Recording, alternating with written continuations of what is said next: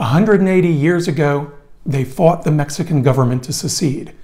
More recently, they fought the United States government to stop the expansion of DACA and to stop DAPA from coming into effect. And now, the great state of Texas is fighting its own law enforcement officers, passing an anti-immigration law that could put its own police in jail.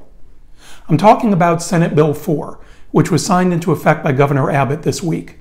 This law, which is aimed directly at the sanctuary city movement, contains language that will force local law enforcement officers in Texas to comply with ICE detainers. If they do not, they can be charged with a Class A misdemeanor and subject to up to a year in jail. Now, surprisingly, this law passed even though it was opposed openly by most of the police chiefs of Texas's largest cities. These police chiefs made two good points about the bill. First, that it required them to devote their local resources to doing ICE's job instead of concentrating on crime in their own communities.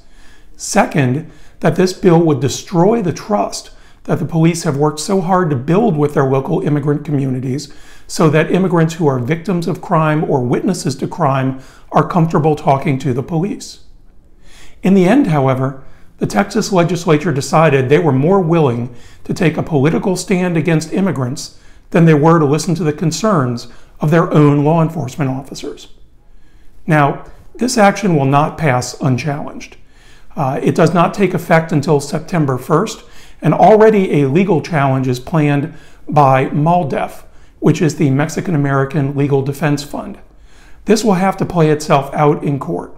So once again, the struggle between Texas and pretty much everybody else in the world will go on. Will they be successful? Will this be a glorious victory? Or will it be just another Alamo? Only time will tell. If you find these videos helpful, please subscribe to our Facebook channel, subscribe to our YouTube channel.